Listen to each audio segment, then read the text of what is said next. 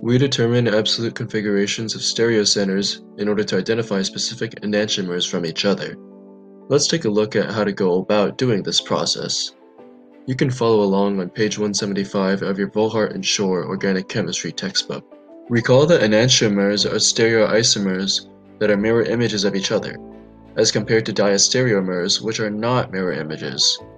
You can use absolute configuration nomenclature to determine the stereochemical relationship between pairs of molecules, such as whether they are enantiomers or diastereomers.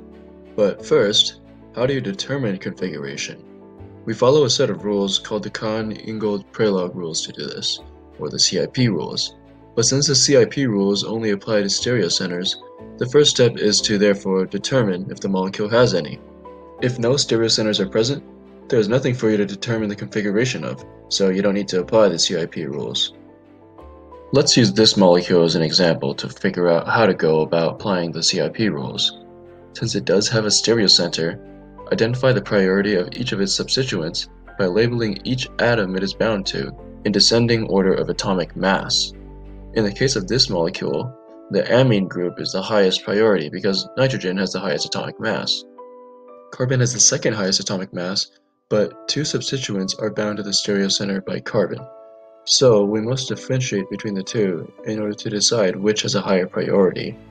To achieve this, we now need to consider the next atoms in each substituent, which we refer to as being two atoms from the stereocenter.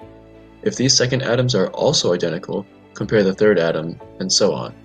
In this case, though the ethyl and propyl groups have the same first and second atoms, they do differ at atom number 3. The third atoms of ethyl are 3 hydrogen, while propyl is bound to a carbon.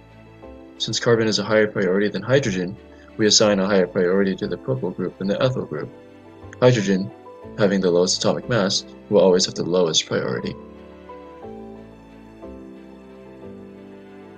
Now that you've determined the priority of each substituent, let's move on to the second of the CIP rules. You must now rotate the molecule such that the lowest priority substituent is going into the page, marked with a dashed bond. The lowest priority substituent on our molecule here is hydrogen, which is currently a wedge bond. There are two ways to go about rotating the hydrogen to point away from us. First, you can build the molecule using a molecular modeling kit, which most Pitt professors will allow you to use on your exams. Build the molecule, rotate it as needed, and then draw a structural diagram of how it looks using the desired rotation. The second method of rotating your molecule does not require a modeling kit. You can switch the bond directions of two different pairs of atoms without modifying the same atom twice, and you will get the needed result. Since you want hydrogen to be pointing away from you, let's switch it with the ethyl group here. Then, switch the remaining propyl and amino groups, and you're done. The end result is that we've rotated the molecule completely, without making or breaking any bonds. Now, to check our work, we can compare how this looks with the diagram we generated from the 3D model. They are the same. Alright, we're almost done here. Now that we've rotated the molecule as needed, draw an arrow connecting all substituents in decreasing order of priority. If the arrow runs clockwise, the absolute configuration of the stereocenter is R.